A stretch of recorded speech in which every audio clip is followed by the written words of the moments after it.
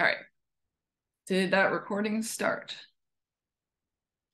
Okay, cool. All right. So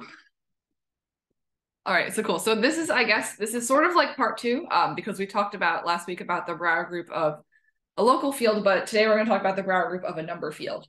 And my plan, because of just like the nature of this material, is I want to, the goal for today is that like if you see the Brauer group of Q or the Brauer group of another number field, that you sort of have a sense of what it is. This is more like, I guess, like, understanding the structure if you wanted to work with it, if you wanted to, have some applications of what does it mean, let's say, to have a central simple algebra over Q, what does that look like? And it's not going to be a lot of proofs because, I've never seen any sort of streamlined treatment that goes through and builds up to the Brauer group of Q or to the Brauer group of a number field in a way that's like complete and not extremely long. And I guess like, okay, because like Yale and I learned this in Pierce. This is all stuff that I learned with Yale. And like Pierce really establishes a lot of things in a general way that you might not need for this thing. So it's like very, a lot of this is like leaning on general theorems. And so it might be possible to streamline this in a really like, in a way that gets more of the proofs, but I don't think it's so simple. I think a lot of this is really general theory of division algebras, general number theory stuff, and some Galois theory. Like there's a lot of stuff that's going in here. So I'm mostly going to talk about the what rather than the why, but I'm also happy to talk out any questions that anyone has. And as usual, feel free to interrupt me as we go. Okay, cool.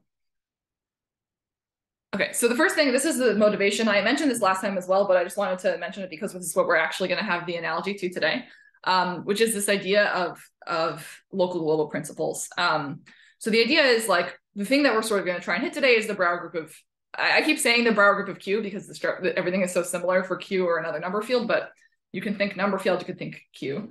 And one of the tools that we have to try and understand structures, algebraic structures over Q is to look at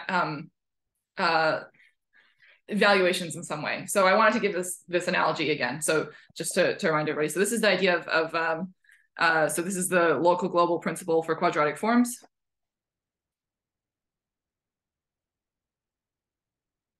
So this is called Hasse-Minkowski principle theorem. So let's say that Q is a quadratic form over the rational numbers. You can do this for a number field more generally, but let's just do Q because we're just being motivational here. So then what you get is that the theorem says that Q has a solution, a rational solution. So rational solutions to polynomials is like hard, right? This is like number theory. In general, like this is not something that we know how to do if we have this multi-variable situation that's degree 2. When does it have a solution? Well, it has a solution if and only if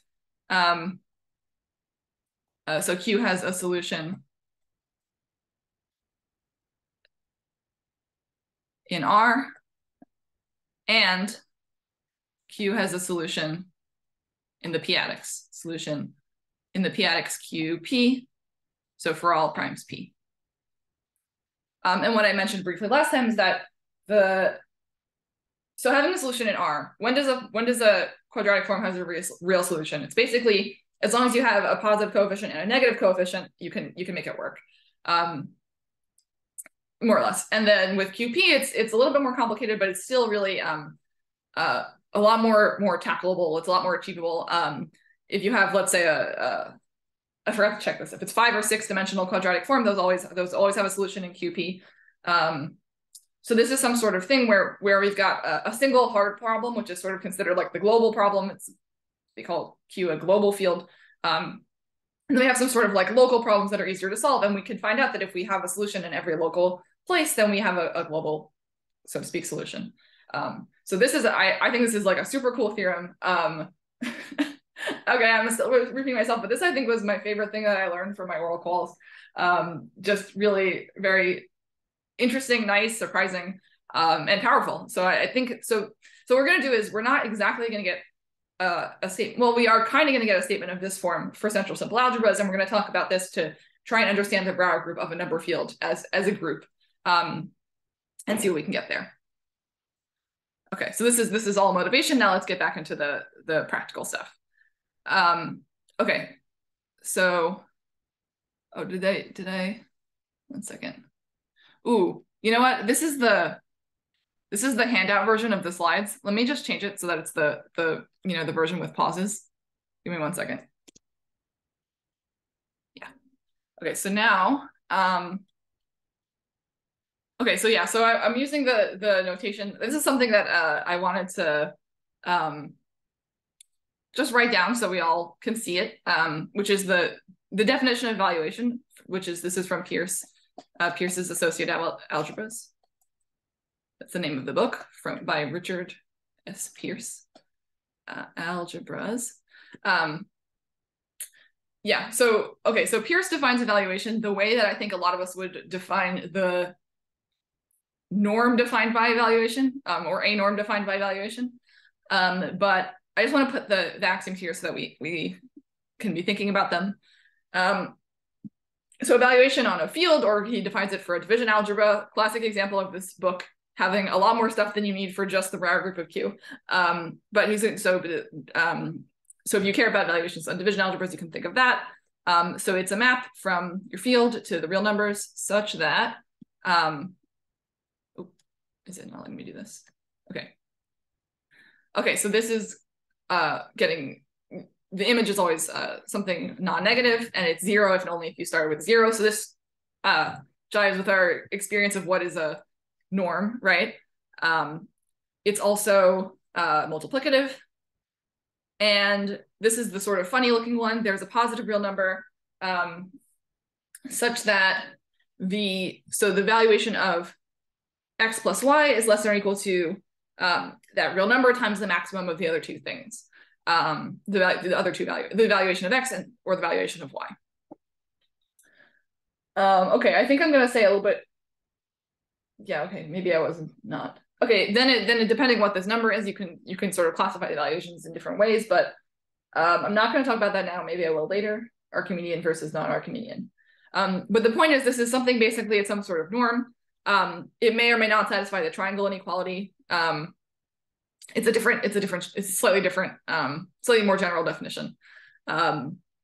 Okay, so this is valuations. Let's just keep this in mind, because what we're going to have is we're going to have fields, and then we're going to have fields with valuations on them, and we're going to be thinking about completions and things like that. And the particular thing that we talked about last time was these local fields, which I said were these, this was the, there's really only like sort of 3 kinds of examples, or you could think of it as 2 kinds of examples. There's the p-adics, or a finite algebraic extension of them. And then there's also take a finite field and then take the Laurent series field over that finite field. And the idea of what these are, the like sort of description, is that these are complete discretely valued fields. So we have a in the kind of like in a discrete valuation, which is a case of the kinds of valuation that we were talking about on the previous slide. So that's like a norm. It gives you a topology. Then if you're complete with respect to that topology, with the topology that is induced by a discrete valuation, then you are a complete discretely valued field. So these are the examples. And also they have to have this other condition, which is a finite residue field. So I gave myself some space just to remind everyone what the residue field is. So what happens is you have this ring. I think last time I tried to do this in terms of the sort of like more standard, like reversed definition of valuation, but I'm just going to do it with Peirce's notation, Peirce's stuff. So this is, okay, so this is the stuff with, oh, did I do this wrong? Okay, the valuation of x should be, I wrote greater than or equal to, but it should be less than or equal to, right? Yeah. I don't remember. Yeah, less than or equal to. Less than or equal to 1. This is a local ring with a maximal ideal, and the maximal ideal is supposed to be a curly M. The stuff with a valuation less than 1. So what you get is, so this is a local ring. The residue field is the ring modulo the maximal ideal. This is a field because this is maximal ideal. This is the residue field. And this is what we're saying has to be finite. So let's just think about this for a second. So I didn't write down what the valuation is, but here on QP, it's the p-adic valuation. And on FQT, it's the t-adic valuation, which is like the lowest power of t that's in there. So basically what happens is here the residue field is Z mod P, or let's say FP. And here the residue field is FQ.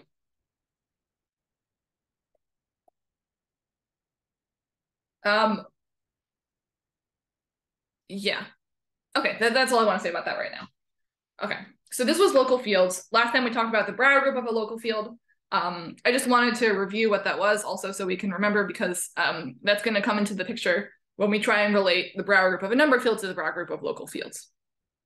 Any questions on this before I go on? This is just what the fields are that we're talking about.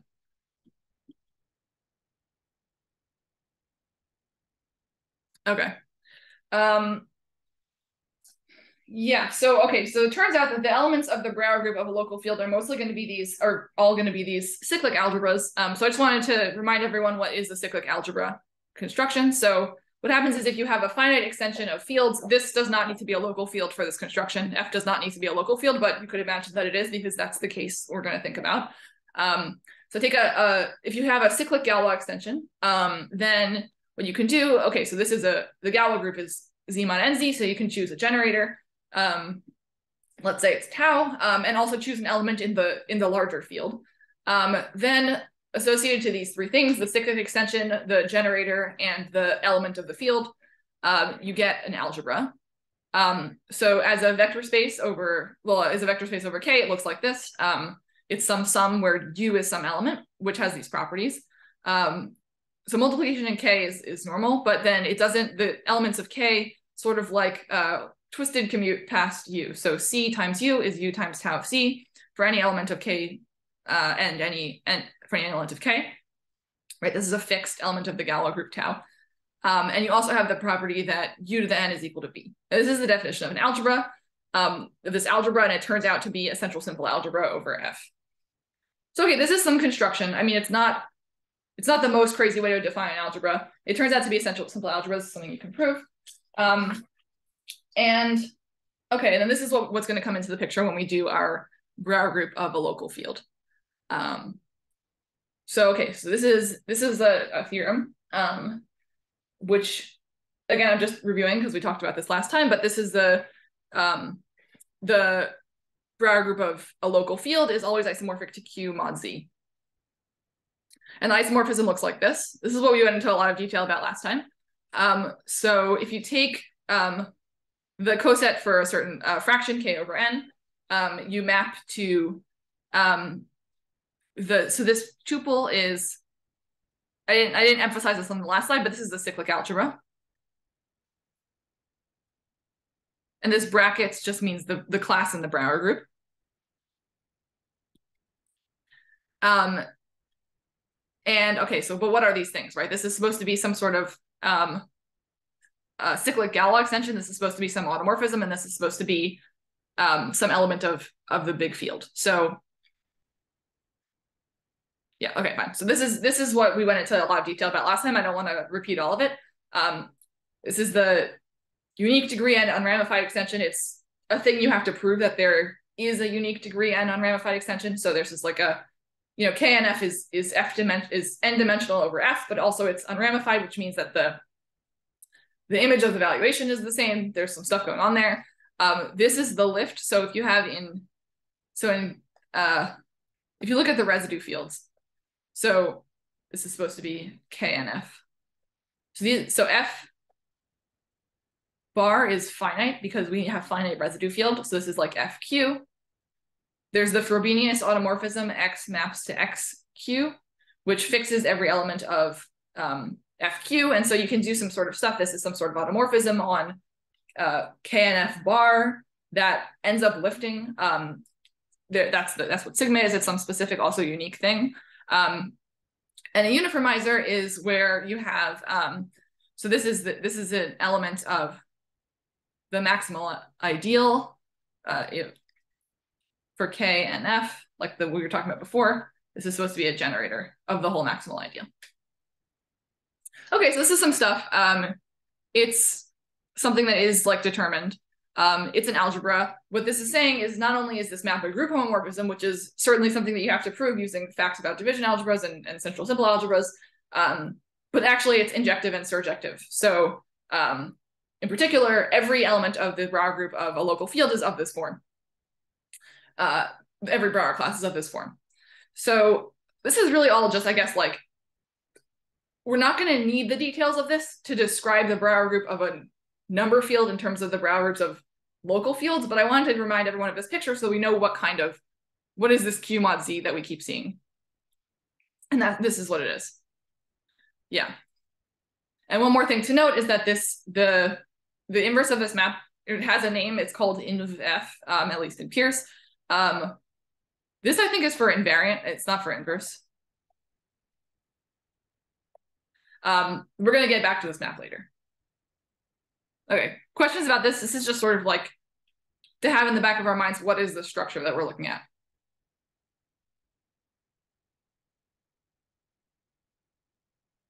Okay. Okay, so now let's talk about our goal here. So the idea is that if F is a number field, we want to describe the Brauer group, right? So I didn't mention it this time, but right, we know certain things like the Brauer group of, let's say, the complex numbers or any algebraically closed field is trivial. It's just one Brauer class. It's a trivial group. The Brauer group of R has two elements. It's the identity element and also this element corresponding to Hamilton quaternions. We know, okay, that the Brauer group of local fields are more complicated. They're Q mod Z, but that's still something we sort of have a handle on. And number fields are like, they're some of the best fields. So we want to understand the Brauer group of these fields. And okay, so that's our goal here. And I just wanted to mention that if you want, you can think about Q. I might even say Q by accident sometimes. It's a little different. There's a little bit more to say sometimes with number fields than with Q. And I'm going to be making some reductions where you can sort of think about things on number fields as if they were on Q. But if you prefer and you just want to understand the Brauer group of Q, you can sort of plug that in everywhere that you see F for a number field. Okay. So this is sort of going to be our main tool, which is extending to the completion. Okay, so let's start with this. So if you have your number field F and you want to think about a non-Archimedean, non-trivial valuation. Okay, I should say what non-Archimedean is. Okay, I'll do it now. Do I really want to do this? Okay. I'll say a mini version of what it means to be Archimedean. So if you have a valuation V, the way that Pierce defined it, which is sort of like a norm, it turns out that this last condition, right, that V of X plus Y is less than or equal to some A times max V of X, V of Y. It turns out that you get one of the following two conditions. So it's either the case that it's the triangle inequality, V of X plus Y less than or equal to V of X plus V of Y, right? This is like if you put bars there, this would look like the triangle inequality, or V of X plus Y less than or equal to max V of X and V of Y.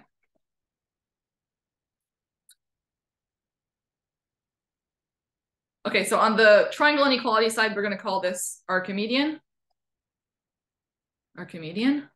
And on the other side, we're going to call this non-Archimedean.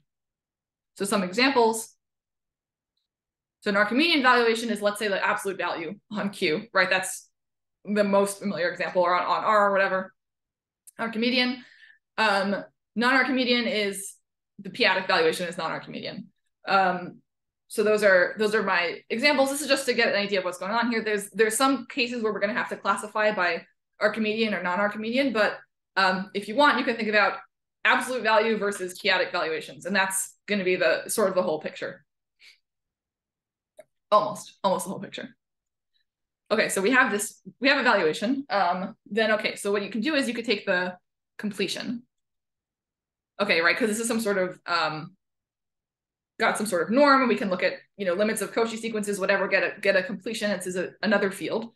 Not going to talk about the details of that. It turns out that the completion of a number field with respect to a non-Archimedean valuation is a local field. So you're going to get like QP or an extension of QP.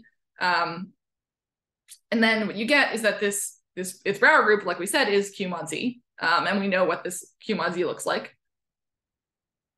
And then we're going to do the usual thing that you would do if you have a field extension and you want to map the Brauer groups, which is we take our central simple algebra A, which is an algebra over F. We tensor it up with the bigger field, which is like extending scalars. And that gives us another central simple algebra. This gives us an element of the Brauer group of the completed field. Okay, so what this is going to do is now for every valuation, so this map, we have the same map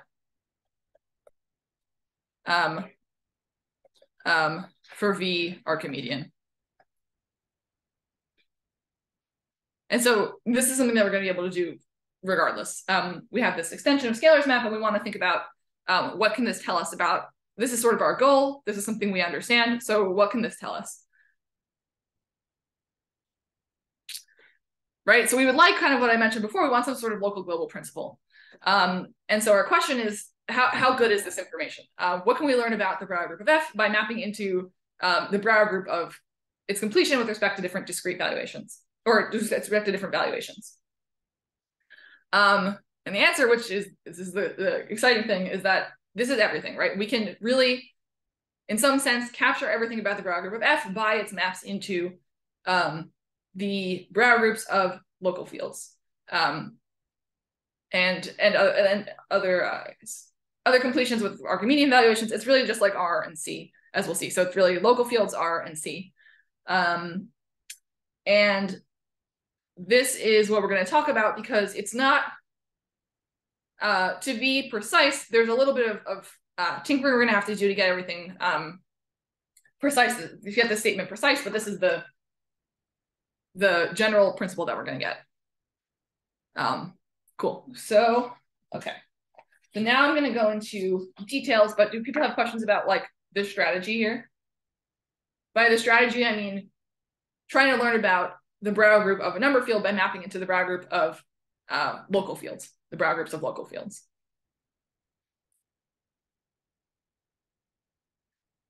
Okay. If you have a question later, you can always interrupt me, even if I'm talking, by the way.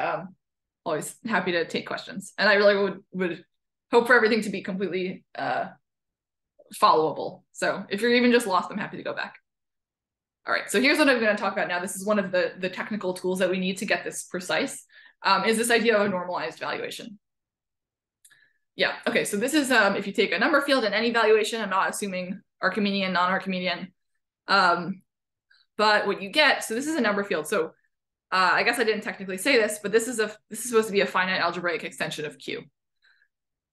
So what happens is we can take our valuation on F, we can restrict it to Q, just look at its values on Q, and then it's equivalent to VP for some unique prime P. You know, I made a space. Let me say the next one also, and then I'll say what it means for valuations to be equivalent. Yeah. Okay. So if you have it's Archimedean, then it's equivalent to absolute value. And equivalent means, so equivalent. So we say that V is equivalent to W if V is equal to W to the L, meaning, I'll say it a little bit better, that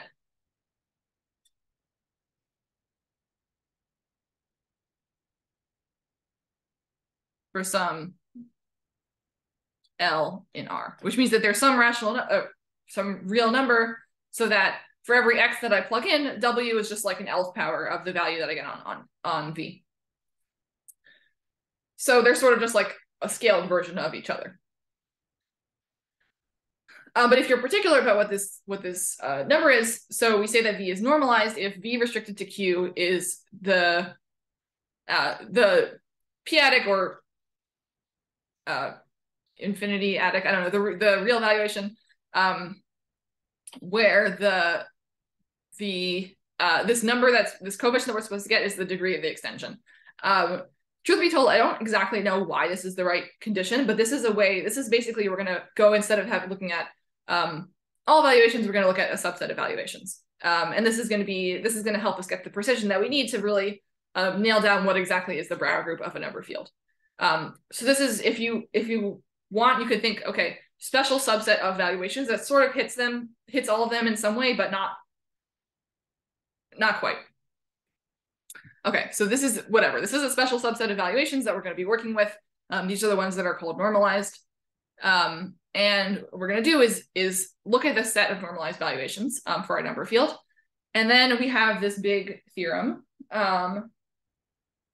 Yes, okay. So we have our big theorem. And this is what it says. So take a Brauer class. So we're looking at our number field.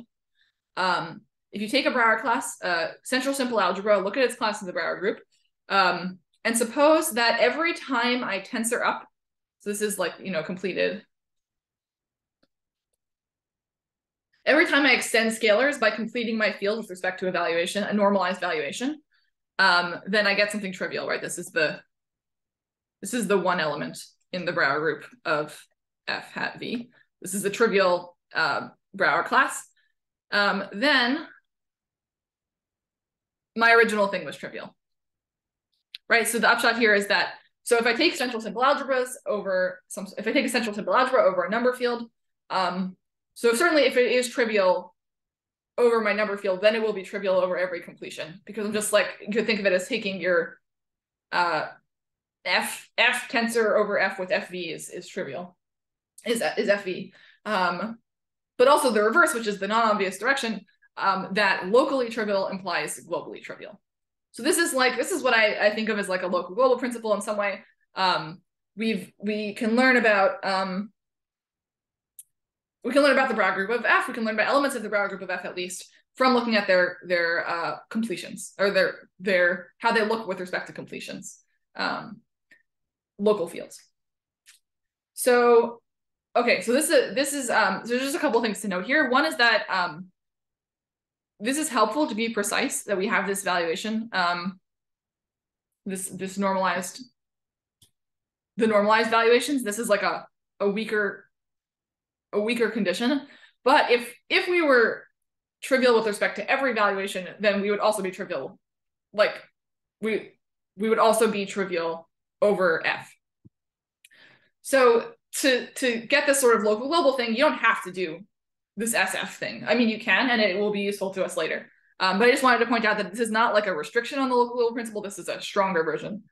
And okay, so now we've got some sort of local global thing on the level of actual central simple algebras. And now what I want to do is move from here into trying to understand like this group as a group and what we can say about it based on this information. Okay, cool.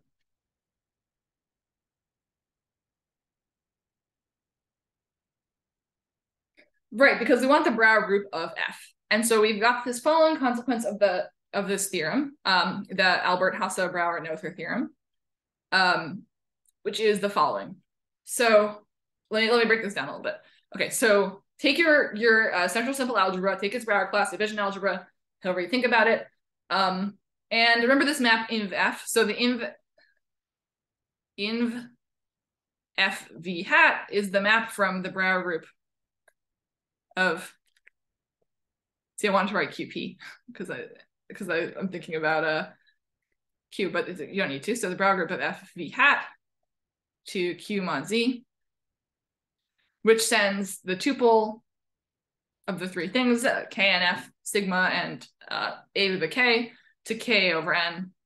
Maybe I'll write this, k and f, sigma, a to the k, which again, I wasn't going into detail about, but this is some algebra.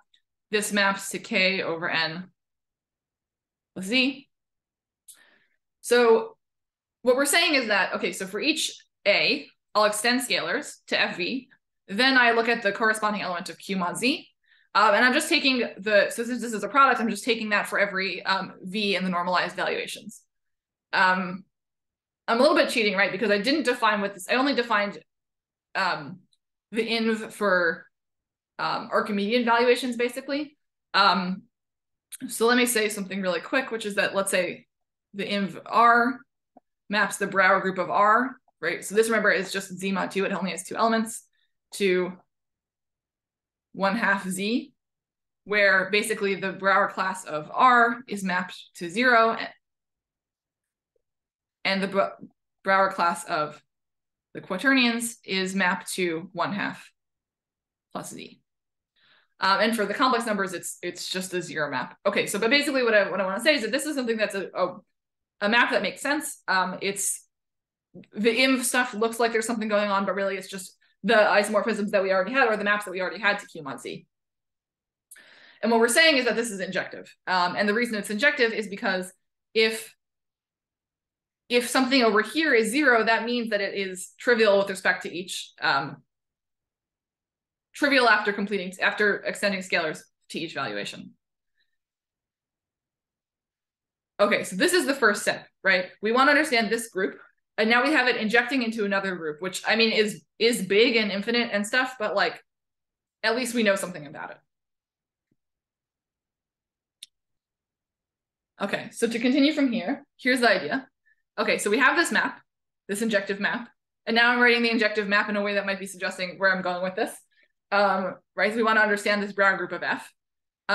So we want to continue this exact sequence. And if we can continue this exact sequence, right, if I have 0, A, B, C, Z, 0, right, so this is an exact sequence of, a short exact sequence of abelian groups, then I know that A is the quotient, right? This is, A is the kernel of this map, right? So B mod A is C, and it's just like this gives us some structure. We can describe A in terms of B and C, right? If this is known, if B is known and C is known, and A is something we want to learn about, then this short exact sequence is going to give us a lot of information. So that's what we're going to do. Okay, I'm going to turn the page of my notes, but people can jump in with questions if they want.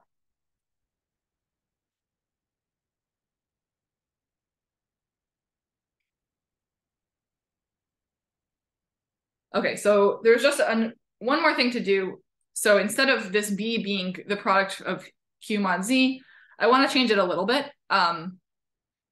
So here's the idea. You start with your normalized valuation. Okay, yeah. So now if V is non-Archimedean, and like I was saying, I think of non-Archimedean as like everything besides R and Q. And that's what we really are getting here. This is like almost everything. With let's say if you started with F being Q, then the non-Archimedean valuations are going to be all the p-adic valuations, and the Archimedean valuations is just like getting R, the absolute value. So basically, it's sort of in some way, I'm arguing that almost everything is still Q mod Z. But now we have these other cases. So for an Archimedean valuation on a number field, so this is another fact that I did not prove, but that it turns out that that the completion is going to be R or C. So V is Archimedean and F is a number field.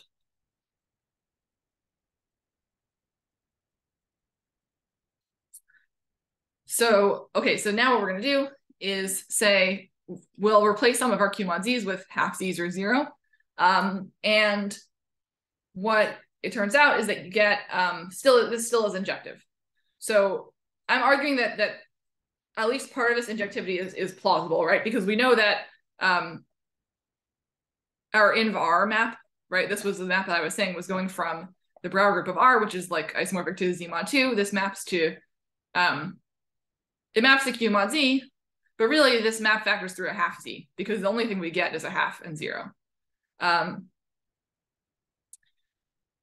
So that part, I mean, is maybe at least plausible, that this should still be injective.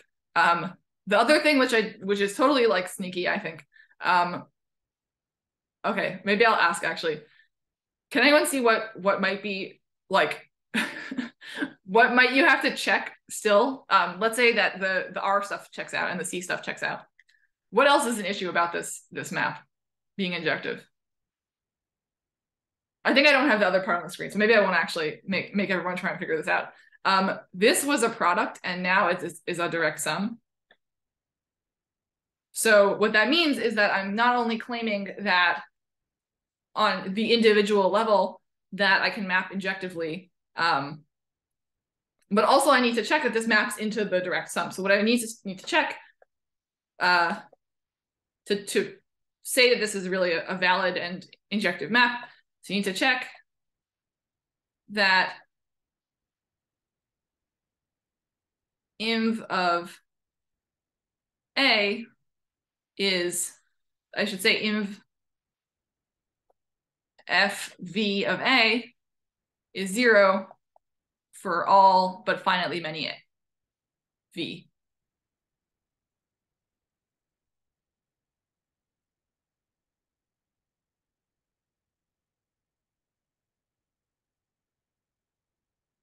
Right, because just of what it means to have a direct sum rather than a direct product. Okay, so this is another thing that I don't have in the slides. I will tell you that in Pierce, it is in 18 point,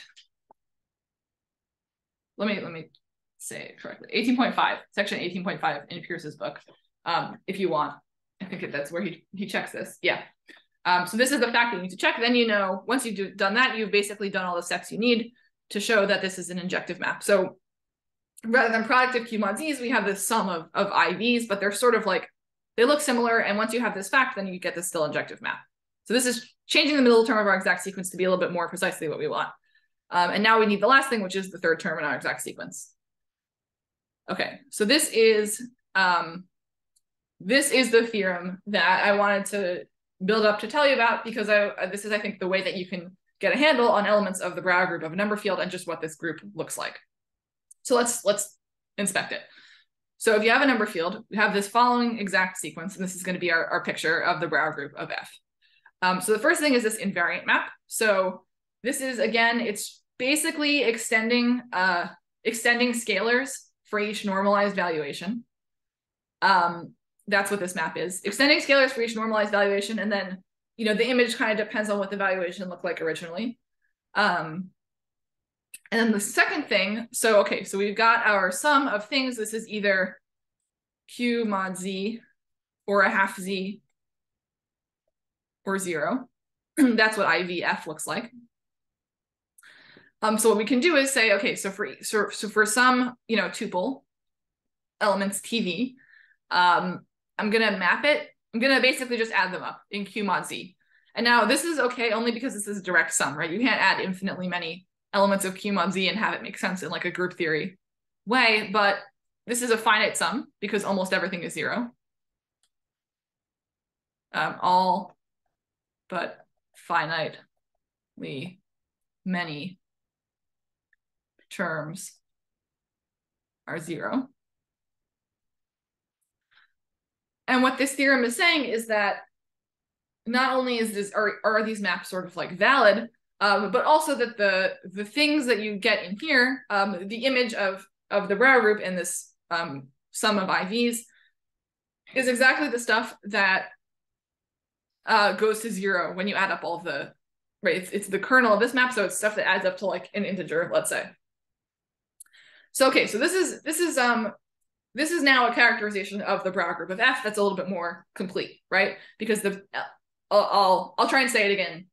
Right, okay. So what's an element of the Brauer group of a number field? It's a central simple algebra over your number field. And what does that look like? Well, when you map it up to, when you extend scalars to a normalized valuation, so you're either going to get, if it's a non-Archimedean valuation, you're going to get something that looks like a cyclic algebra that corresponds to something in Q mod Z. So that gives you an element of Q mod Z. If when you extend you get C, is basically like 0. If when you extend you get R, then either you've got a trivial thing or you've got Hamilton's quaternions, in which case you consider that to be like a half, So now you've got some list of numbers, elements of Q mod Z that all correspond to your to the different extensions of scalars, to different normalized valuations. Turns out that all but finally many of those numbers are 0. You can add them up. If you get an integer, then that was something from like that. It's exactly the things that will get you an integer. Okay, so it's complicated, right? It's not like this just is Q mod Z or this is Z mod 2, right? This is a little bit more complicated, but this is what we would expect, right? This is like what Q does, right? Q gives us complicated arithmetic information when something that's like a local field or an algebraic closed field will give us something simple. So I just wanted to give you guys this picture. This is basically the end, except I'm happy to keep discussing. Yeah, so this is the theorem that I wanted to present.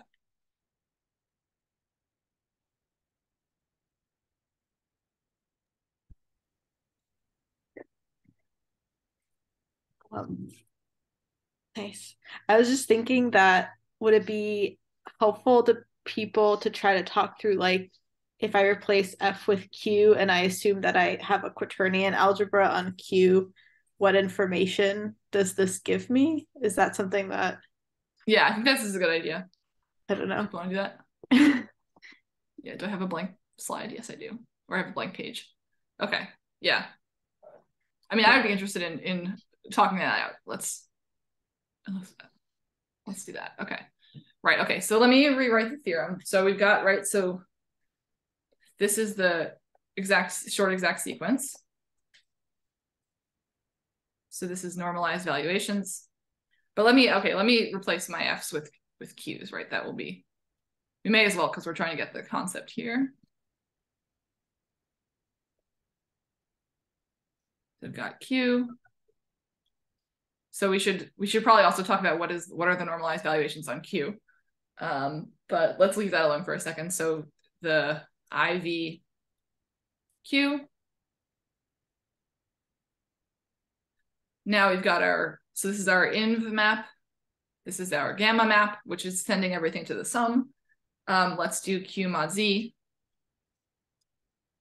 and 0. Okay, and let's take an element in here, which is a quaternion algebra, right? So do you want to do a specific one, you think, or do you want to do a... Oh, I wasn't gonna test my skills that much. I was just thinking, like, in terms of like knowing the fact that it's has period 2 restricts to the denominators and things like that, and kind of gives like a helpful picture. Yeah. Okay, so let me just say a couple of things really quick so that people remember what quaternion algebras are. Which, I mean, I know we discussed it, but let me just like remind everybody. So this is like Q, right? Q plus Q. You could say Q plus QI plus QJ plus QK, where I squared is A, J squared is B. Right? You still get IJ is minus JI is K, right? And like, yeah, okay. Yeah, okay, so this is just like what this algebra looks like. It's defined by this, vector space structure and multiplication structure. You have also the fact that it's period 2 in the Brauer group. So if you add it to itself using the operation of the Brauer group, which is tensor product, to get something that's wait, am I mixing things up? Right, so this is the... No, sorry. I mean, it's period at most 2. Like, it could be trivial. Yes. Okay, so this is either going to be isomorphic to a matrix algebra, which means it's trivial in the Brauer group, or it's a division algebra where if you tensor with itself, then you get something that's trivial in the Brauer group, which means that in the group, it's like an order 2 element. So when you map to Q mod Z, because this is a group homomorphism, isomorphism, you have to map to something that's got denominator 2, right? Either 0 or a half. Okay, so what are we able to learn from this? Let's see. Okay, so for the valuations, we know that... Okay, I want to avoid thinking too much about normalized valuations if we can avoid it, right? Isn't over Q just the normalized? I think it's just going to be all of the P's and then R. Like, okay, cool. Those are the only ones. because there's no extension, so you don't need to worry about like an n. Like the extension is trivial, so your n is 1. So it's just the p-adic valuations. Right. And yeah. Cool. Okay, good. So what we should look at now is we could think about this. I didn't leave myself enough space. I'll write it in a different color. Maybe that will be helpful. Okay, whatever. So I'll write this down here. So the sum of IV Q for V and right. Okay, yes, this makes sense. This is really the direct sum for, let's say, P prime of, I guess I should just do Q mod Z, but this is supposed to be the Brauer group of QP. It's a p-adic valuation, plus 1 copy of a half Z. This is for Brauer group of R.